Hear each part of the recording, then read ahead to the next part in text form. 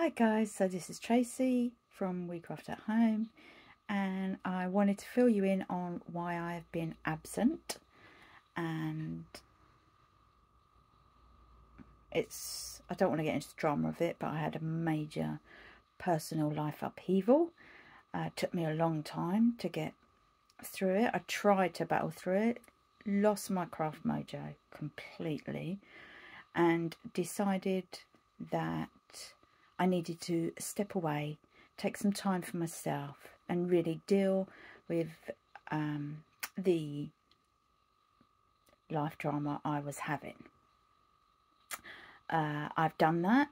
I'm starting to get my mojo back, and I really want to get back into filming. So as of next week, I will be having regular filming. I might still have dips, so you'll have to forgive me if I don't do regular filming like every day, but that is my ultimate goal, and I will be still doing the canvas workspace. Obviously Pinflair, still my absolute fave, but I'm going to add some stuff on. I'm going to go through, for all of us that had the Tattered Lace magazines, there's no reason why we can't still use it. That's 2 years of subscription that are just sitting there waiting. So I'm going to play around with that as well and do some videos on that we can still use, and do it so that it carries on with other stuff that we might have. Also other magazines. I joined a website called Craft World. I don't know if any of you are aware of it. It is amazing. And I get a free magazine from that every month. So, you know, I could do videos on that. I also do the Paper Craft Society. That's through Craft Stash. Kind of connected to Craft World as well. Craft Stash is one of my favourite places to shop. So I've got a few things going on with that as well. You know, just general crafting. I've also played a little bit with Temu, and I'm impressed, I have to say.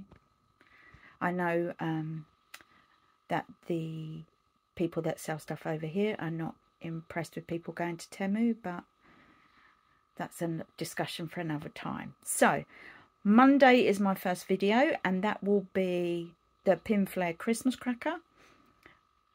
I got it for last Christmas, and like I said, I just pulled away and I didn't do any more videos. I've got a few Pinflair things that I could be doing. I've noticed she's on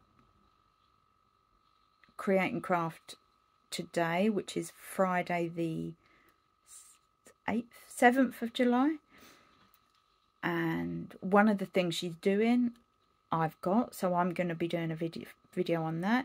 A few from the yard sales that I've managed to get, and when I've gone to the shows.